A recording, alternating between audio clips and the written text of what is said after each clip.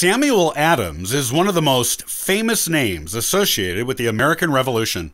However, what do we really know about him, other than that he has his face and name on a popular brand of American beer? Today, I'll talk about the real story of this extraordinary American patriot.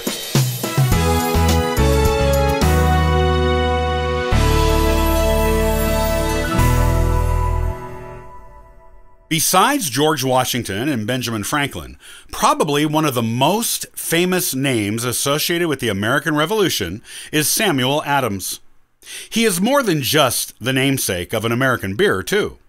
He is one of the most influential players in the Revolution, taking part in many of its most famous incidents, and was a leading voice in the movement for independence.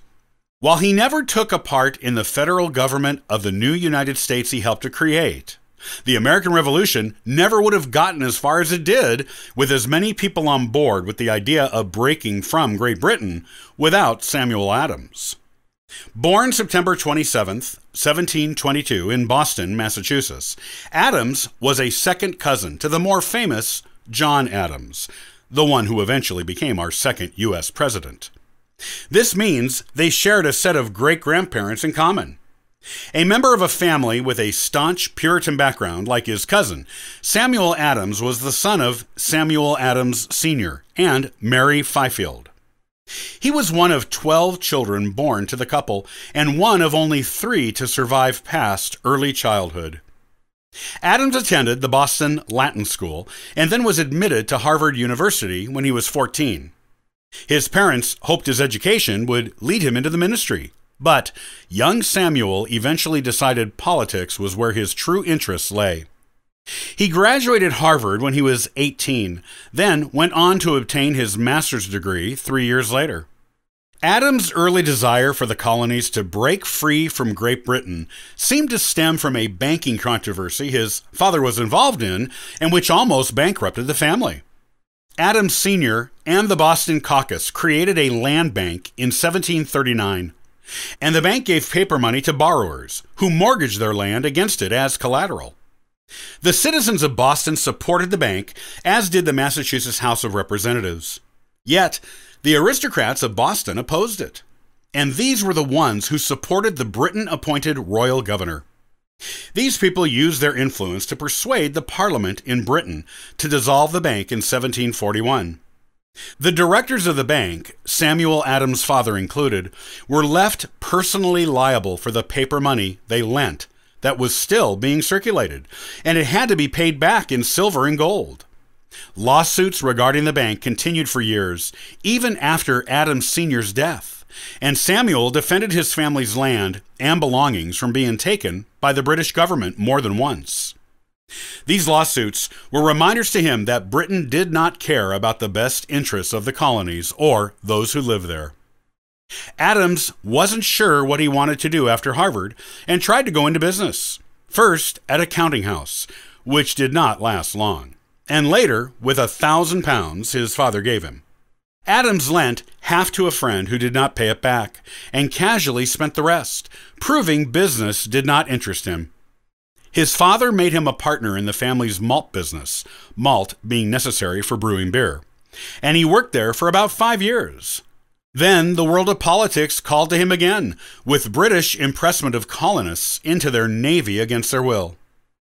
Adams and a friend started an anti-Britain newspaper, and Adams was supported by the Boston Caucus in winning his first political office in 1747 as a clerk at the Boston Market. Many other political offices followed, including tax collector. He usually didn't collect taxes, which bankrupted the town meeting and led to many lawsuits against him, but these only made him more popular with the people. He married Elizabeth Checkley in 1749, and they had 6 children together, 2 of whom survived childhood. Elizabeth died 8 years later after giving birth to a stillborn son, and Adams married again in 1764 to Elizabeth Wells. However, they had no children together. Adams was the first to speak out about Britain's policy of taxation without representation regarding the colonies, after the Sugar Act of 1764. British lawmakers blamed Adams for outbreaks of the violence in the colonies after the Stamp Act the next year. And modern historians do not disagree, though Adams himself did not directly participate in any mobs or destruction of property. He was elected to the Massachusetts House of Representatives after this, likely because the influence he had with the British merchants who convinced Parliament to not implement the tax. Adams continued to be a thorn in the side of Britain for a while, disobeying orders from the royal governor, Parliament, and the king. He encouraged a boycott of British imports to the colonies and the removal of British troops sent to enforce royal and parliamentary decrees. Some historians, and even contemporaries, believe he instigated the Boston Massacre to promote an agenda of American independence, while others believe he had nothing to do with it. He did, however, convince his cousin, John Adams, to defend the British soldiers involved, yet wrote scathing letters to local papers about their subsequent acquittal. In 1773, Adams presided over a meeting against the new Tea Act, and the members of the meeting got so riled up over it, they went out to the harbor and threw British tea imports into the water. Adams never revealed if he watched or actually took part, but he used the Boston Tea Party to capitalize on his anti-British control position in the local newspapers, arguing the tea incident was perfectly acceptable and legal and was protesting an illegal act in the only means left to them. This iconic 1846 lithograph by National Courier was entitled "The Destruction of Tea at Boston Harbor." The phrase Boston Tea Party had not yet become standard. Wikipedia. Britain came down hard on the colonies after the Tea Party, especially Massachusetts. Adams organized resistance to the troops stationed there and to the royally appointed governor. He kept the House of Representatives meeting by closing the doors to keep the governor from coming in and dissolving the group. An intercolonial congressional meeting was proposed at one of these meetings, and the First Continental Congress was arranged to meet in Philadelphia to discuss the quarrel with Britain. Adams was elected as one of 5 delegates from Massachusetts. Because he was broke most of the time and cared nothing for fashion, his friends took up a collection to make sure he could go to the Congress suitably dressed. Adams was also elected to the Second Continental Congress. In between the two Congresses, Adams served on the Boston Town Meeting and the Massachusetts Provincial Congress, an illegal body independent of British authority. The Provincial Congress established the first Minutemen militia members and made sure local residents were following their decrees, rather than British laws. John Hancock was selected to go to the Second Continental Congress, and he and Adams went together. On their way there, it was discovered that the royal governor, Thomas Gage, had gotten word that they were trying to leave town, and so Hancock and Adams stayed overnight at Hancock's childhood home in Lexington, Massachusetts. Gage's search for them, and order to take any colonial weapons his soldiers found stored, led to Paul Revere's ride to warn them the British were coming after them. It also led to the first shots fired in the American Revolution in neighboring Concord, and then in Lexington, just as Hancock and Adams escaped to Philadelphia. Though the Second Continental Congress worked under a secrecy rule, so many of its activities are not documented. Thomas Jefferson credits Samuel Adams with being the one who had the most influence on steering the Congress towards declaring independence. Adams also served on many committees at this Congress and was instrumental in expelling more than 300 British loyalists from Boston during the war and confiscating their property.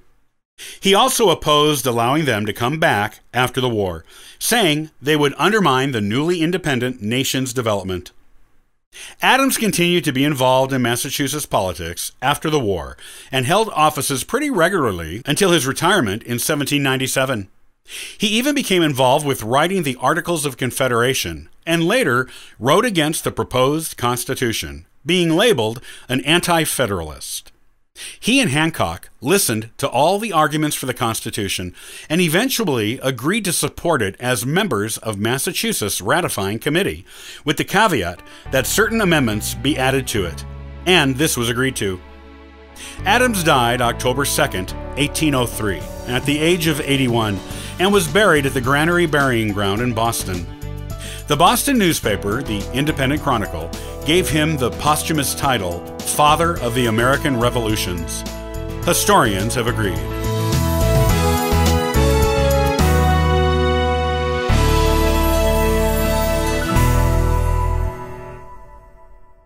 Join me next time on the Ancestral Findings podcast as I talk about the science of aerial photography in World War I and why it was a groundbreaking advancement for military commanders.